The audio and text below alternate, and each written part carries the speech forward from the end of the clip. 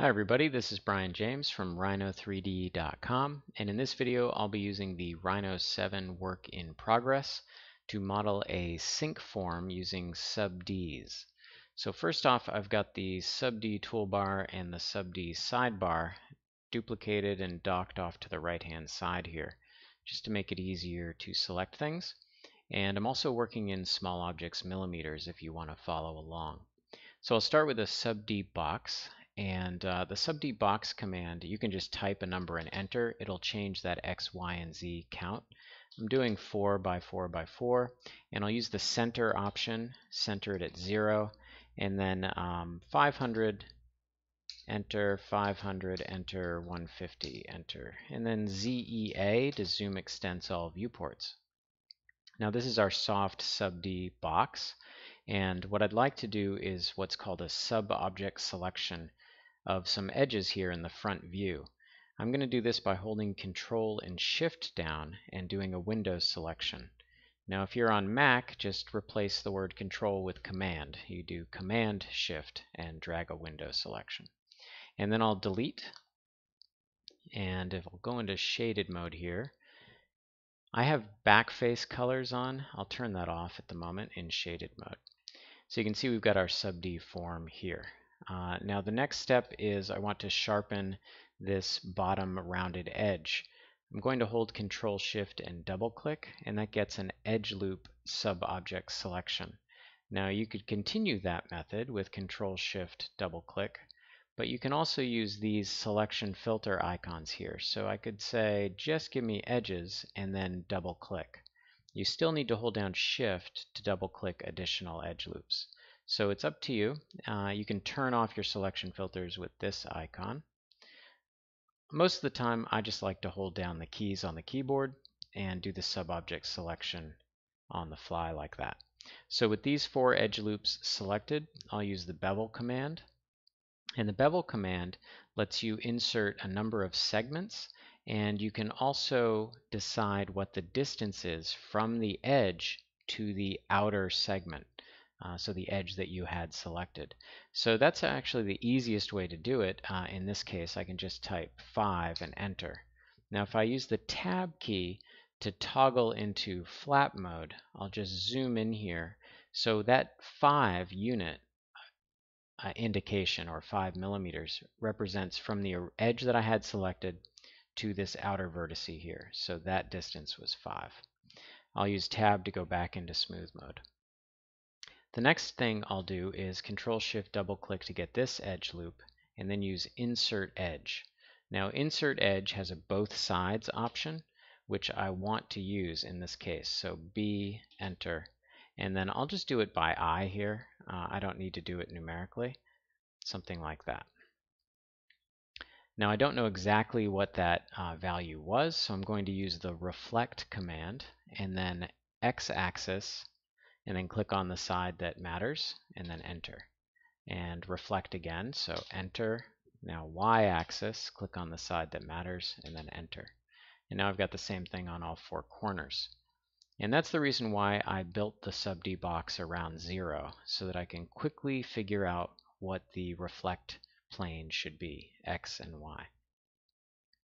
The next thing we'll do is we'll give some thickness to our sync, and we're going to use offset SubD. There's some directional arrows, and you can flip those up in the command line, or you can just leave them pointing out, which is what I'm going to do here. And I'll do it at 20 millimeters and solid. The next thing I'll do is come in and sharpen up this top edge. Now we've done bevel already, so I'm going to do a sub-object selection, Control Shift click of this face, and then Control Shift double click to get that face loop. Now I'm just going to use the extrude handle on the gumball now to extrude up once, and that'll insert an additional edge loop, and it as a result sharpens up the top edge on the inside and outside. The next thing we'll do is we'll get some face loop selections here, so Control Shift click and then Control Shift double click.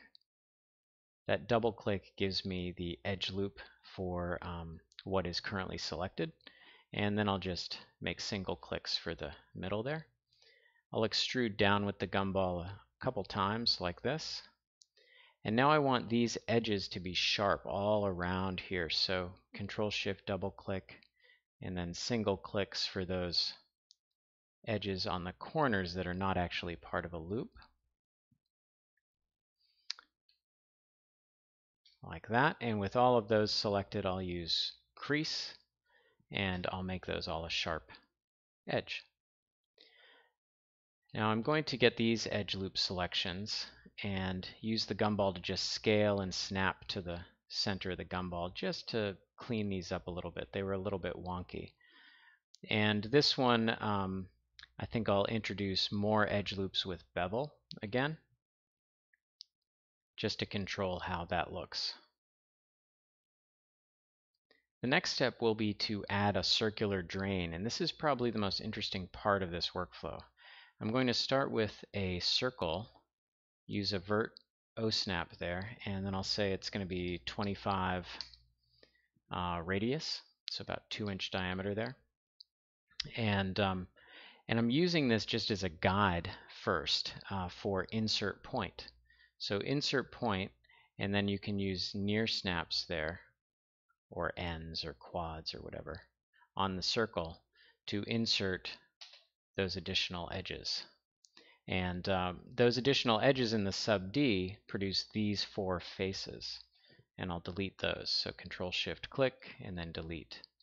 It's difficult to see inside the SubD right now, so I'll turn those color back faces back on. And then I'm going to scale in 2D.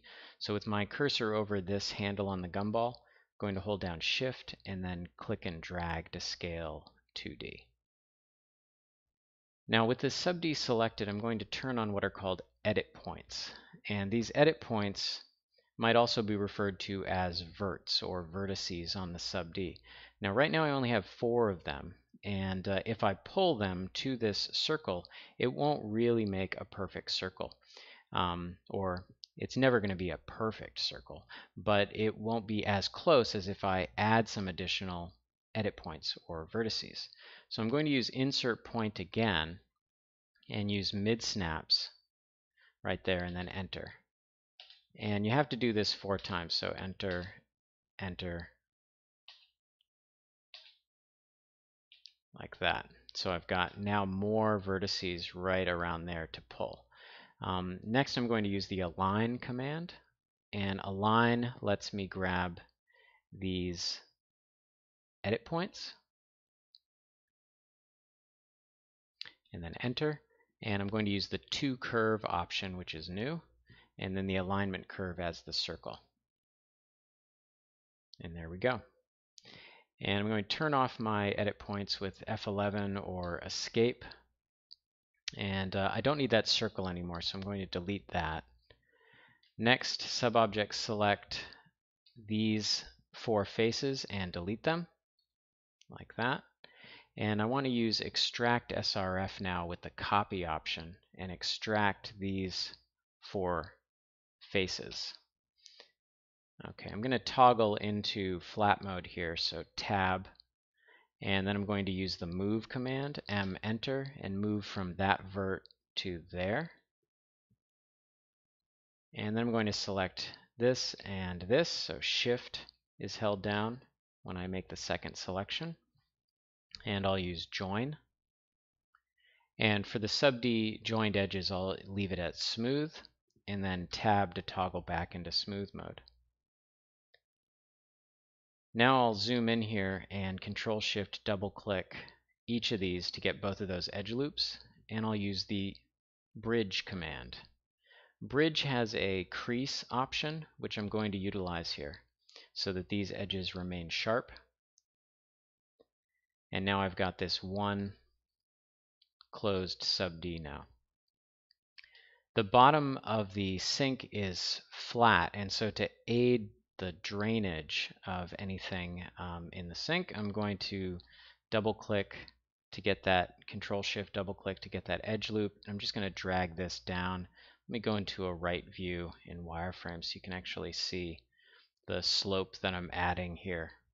And in front, like that, it'll be the same because it's a same dimensions,